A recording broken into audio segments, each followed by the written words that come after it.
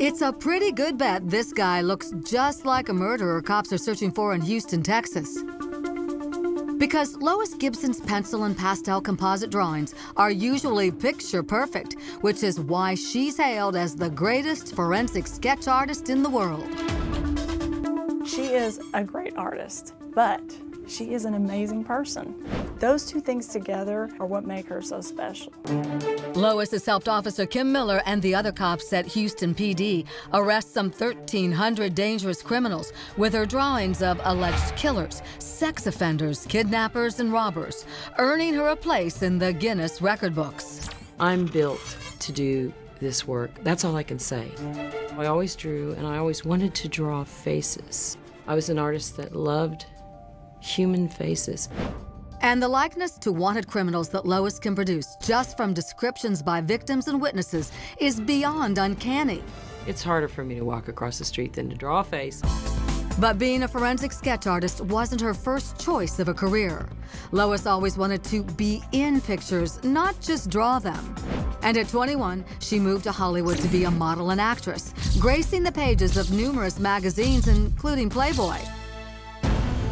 Until something unimaginable happened that would change the course of her life. While I was there, a pretty awful serial rapist, maybe killer, attacked me in my apartment. Lois thought he would kill her. He just started choking me. I was like, wow, I'm gonna die. She was lucky to escape with her life, but like many rape victims, Lois knew prosecuting a rapist could be difficult and traumatic. I didn't have me anymore. I was a bag of hate and anger and frustration.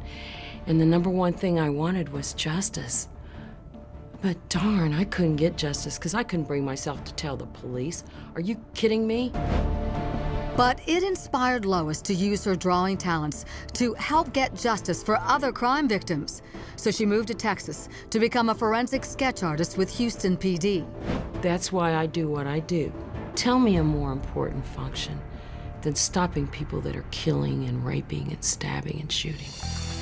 But drawing is the easy part of her job.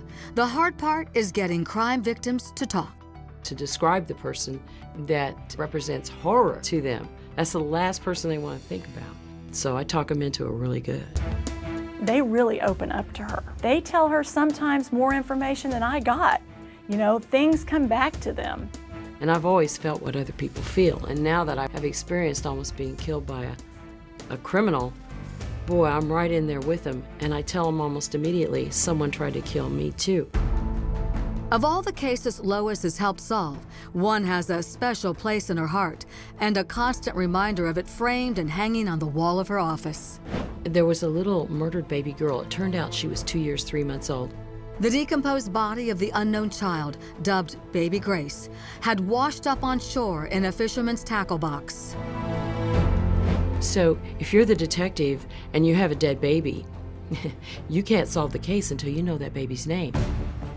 So Lois went to the morgue to see if she could draw a reconstruction of what the child looked like from what little there was left to recognize.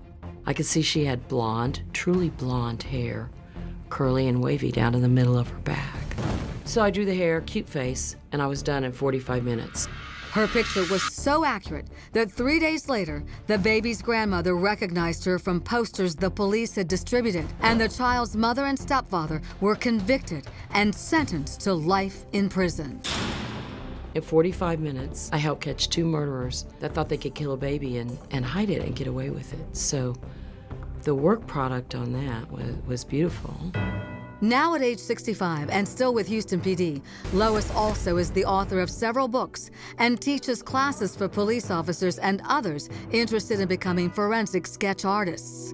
There's only 26 people doing this full time in the whole country. And so I'm trying to spread more forensic artists before I go to the big drawing board in the sky.